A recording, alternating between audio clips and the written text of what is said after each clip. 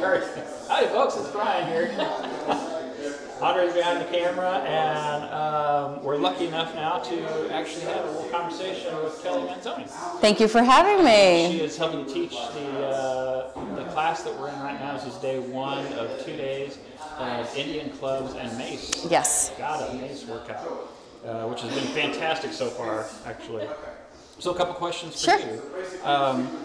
How did you first start using Indian clubs and Gadas? Where did that come from? It's not very well known. Well, so back when I got started in fitness about 17 years ago, as far as my career was concerned, and I'd always kind of been interested in history and physical culture in English. So I was never a math and science student, so I just gravitated towards history and English.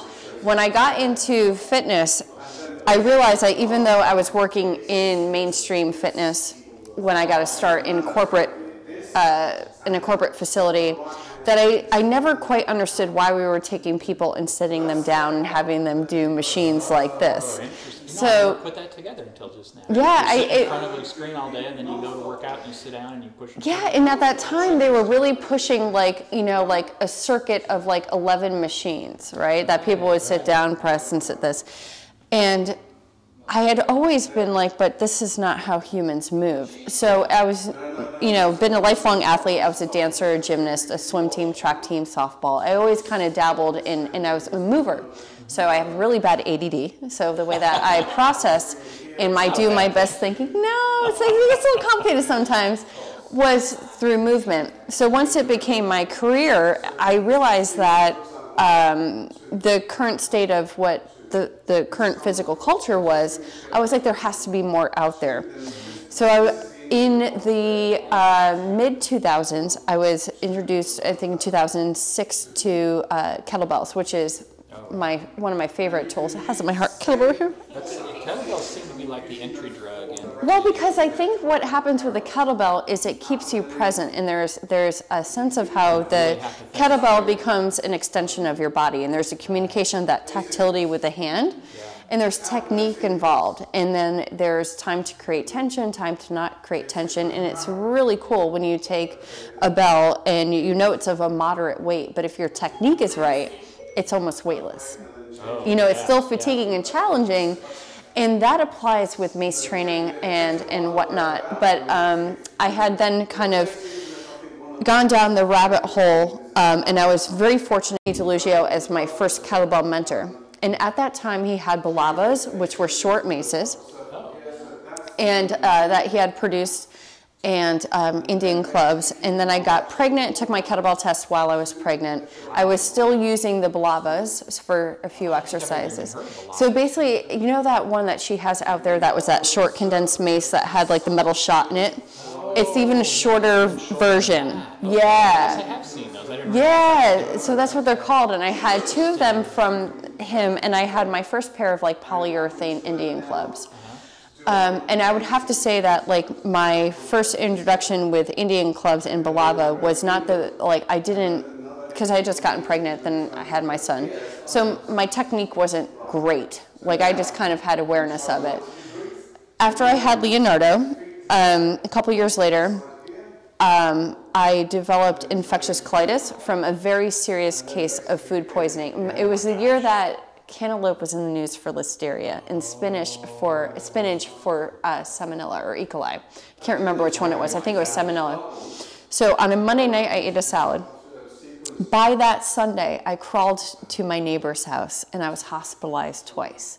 Wow. And I then had a ton of, about 6 months of antibiotics, which destroyed my system. Oh my God. At that time, my husband's family, their family business closed, so my husband became unemployed. And I had to basically rebuild my business from scratch because I was only kind of working part-time. So I found myself working 7 days a week while battling colitis, which was debilitating. For a good 2 years, it was debilitating. I was at size 0, I was gray, but I had this thing of just kind of like, all right, I gotta do what I gotta do. How I started getting back into these tools and going down the rabbit hole further into learning more about them was I started creating a training space at home. I needed to heal myself. So instead of always being in the gym environment, which I was used to, I wanted to separate work and I wanted to kind of have my own practice. So I started picking up Indian clubs again, mace in particular, before Paul and I really connected and I learned properly from him. And that was a really good nurturing experience. And then I realized, as I was continuing to build my strength back, how these circular tools were helping me improve my kettlebell technique. I felt stronger when I deadlifted. I don't do PR on anything, not to insult people that do, but I just felt stronger because I was crossing the midline of the body, because I was offsetting overhead work with like outward heart shapes or the transverse turn through the shoulders. So I started to see and get completely wrapped up in the history, but also seeing what the history could offer in quality to now the modern person who is using it as a tool for fitness. So back then they used it for survival, they used it to train, you know, for a purpose of battle, and we're not in that lifestyle anymore. So with now teaching and traveling around the world, well, country, teaching workshops, and unfortunately now not England, but that's okay, it'll happen again. You know, is like how you could take what you learned today and apply it to what you're doing currently. But the most key important thing that I find is you need to have a whole other thing of accessory training. So like, I have naturally an excessive range of motion. But if I ask somebody who does not have that range of motion to swing a mace that requires a certain amount, how do we help them, right? So it's like, that's where all like the OS resets come in, the stuff I do with stick mobility, you know, like even using like, you know, a kettlebell bent press and getting under the weight, or a kettlebell like windmill and building up that connection to firing the lat, to stabilizing that shoulder. Yeah, because like now you know, now that you've been swinging that mace, you know how, you know, so, or how the Indian clubs could help you to understand that transverse turn through the shoulder. So it's taking historical fitness, applying it to current fitness, and then there's like a lot of kind of intelligence behind it of like, how could you take all these different people, because today we're 14, 15 different people.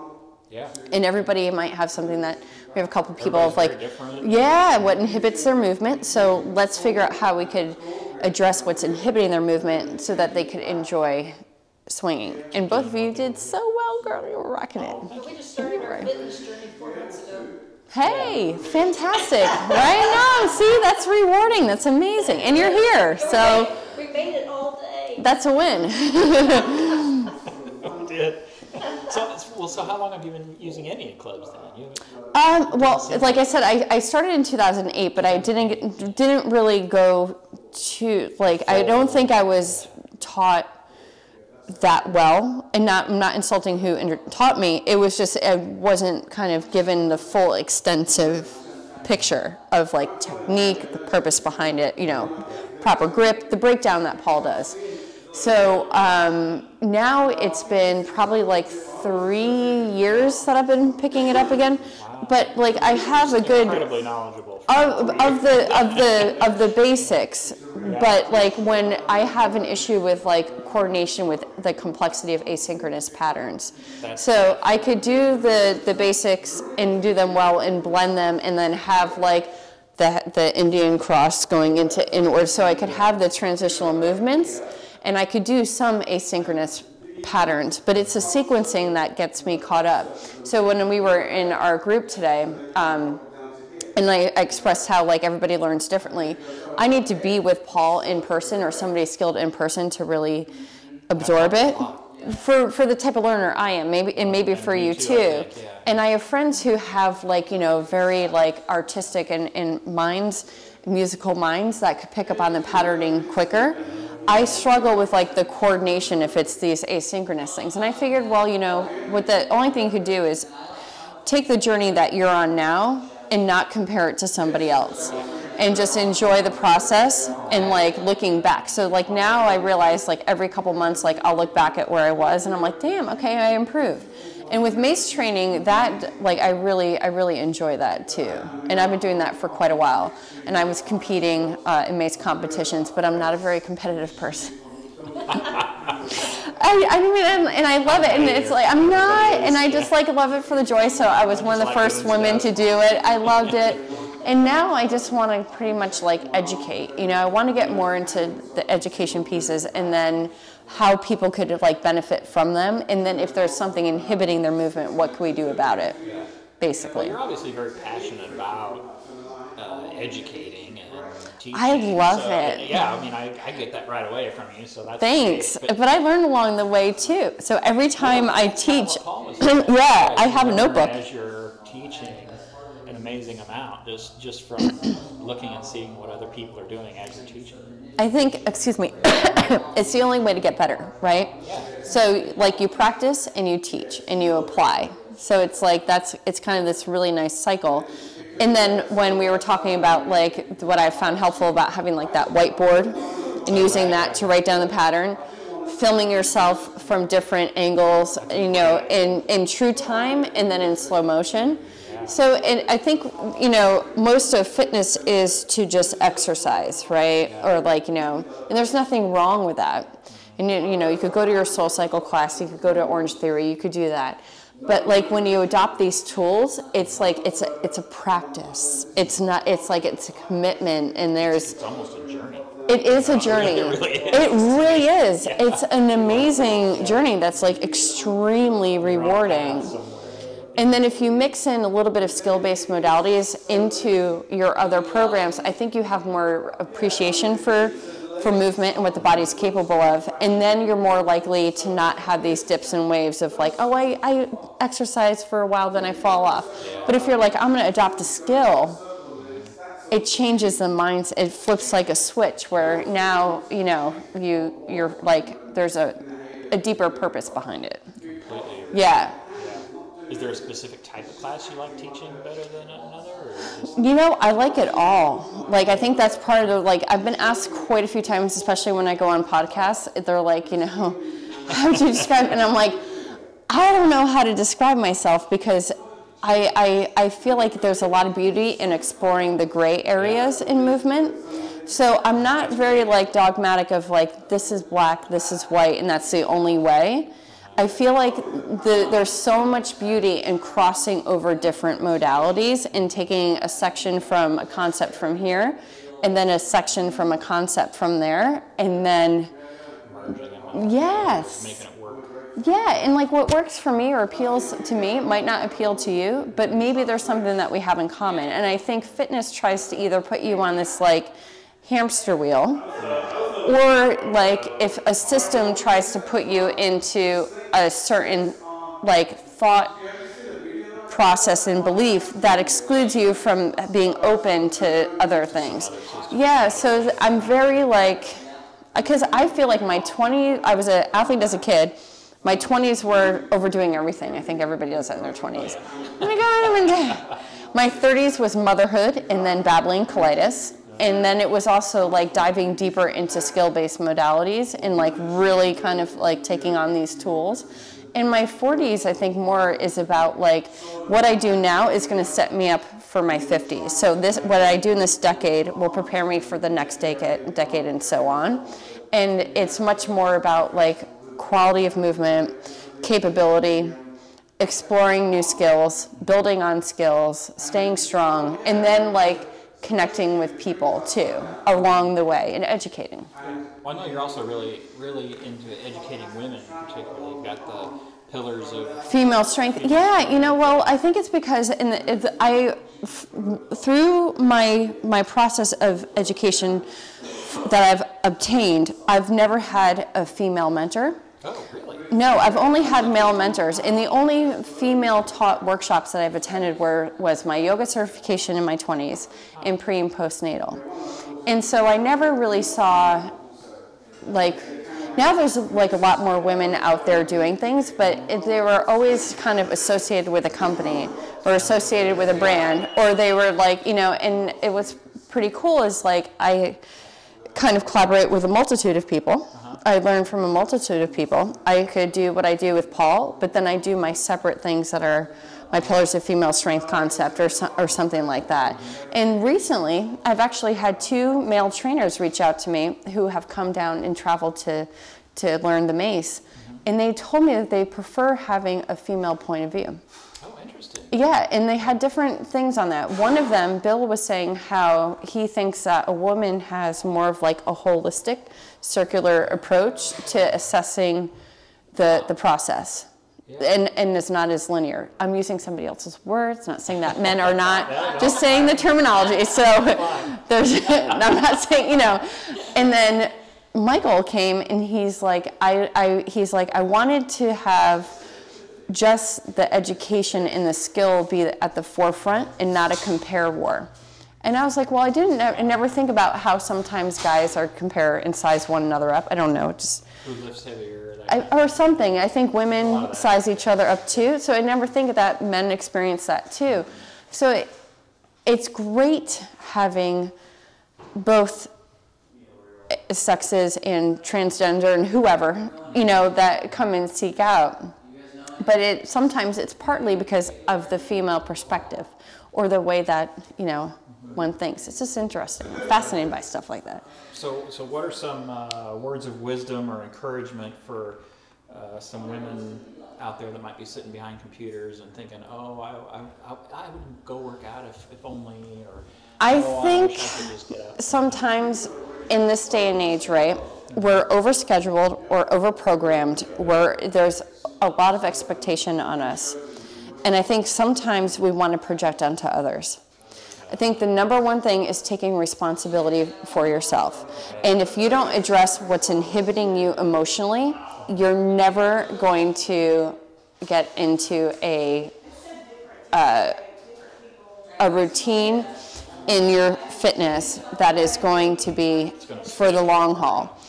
So that's a missing component, is oftentimes people never address what's inhibiting them emotionally. So you got to handle that barrier first. And you have to, I think another misconception is like, oh, you need to have an extensive period of time.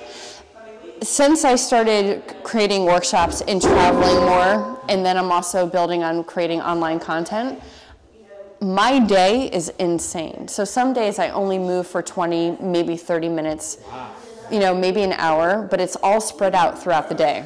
So my training has become fragmented, but I know it's for a purpose because my attention is going into other areas that I want to build. Yeah. But even though my training is more fragmented, I feel stronger. I feel smarter about my training, and I believe in intuitive training. So like, I'm not a big group class person. I'm not a big, you know, like, pop into a room for that 45 minutes and then leave, because I think that disconnects you.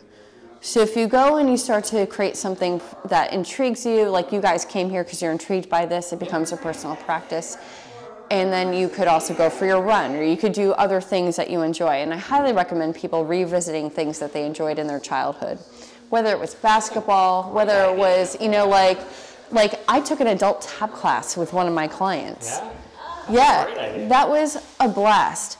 But so it's like, I think it's really easy to come up with excuses, and that's not the right word I'm looking for, because I think sometimes excuses get interpreted to that person as negativity. But it's just like, we're adults, right? And we make decisions all the time. It's a responsibility, and it's not always going to be easy, and you have to get comfortable with being uncomfortable. Yeah. That's, wow, good answer. Thanks. So, can you tell folks that might be interested how to find you on? Yeah, so, okay, well, I have don't look at my website because I never use it. I spent like a lot of money, and it sits there that I'm like, okay, I'm not very good with technology, and I have no idea how to, so like basically on Instagram, I'm KelsBells88. So KelsBells88 on Instagram. People could always email me, Kelly, Kelly, @ KM moves, moves.com. People could find me on Facebook. I'm going to try to finally figure out how to get my own, like, I'm going to slash my old website and try to start from scratch. But mainly, like, on Instagram, that's a great way to reach out to me, because that's what I primarily use. You seem pretty prevalent on Instagram. Yeah, it's kind of fun. I'm going to follow you back, but it's like kind of funny because like that was all pretty much started from somebody saying like while I was getting strong again from colitis to put it out. And it just, I don't even know. I think if you just kind of enjoy and you share what you're passionate about and you stay true to what resonates with you and other people, like people will find, you know, like, oh, like there's something that appeals to me. Like I find with like Paul, like why he and I connected was he wasn't trying to, he presents the training and the tools. He never makes it about himself. And that's what I find fascinating about Paul. Like, you know, he is all about like giving you as much information as he can. And I don't get too tutorial on my Instagram because I think sometimes it's important to seek out people, right? Seek out, learn the process, make the connections. And I'm so ADD and that like if I started getting too down the rabbit hole of like extra editing and extra tutorials and stuff like that, I know for myself my energy would go away from my son, from my husband, from my workshops, from the people that I work with in person.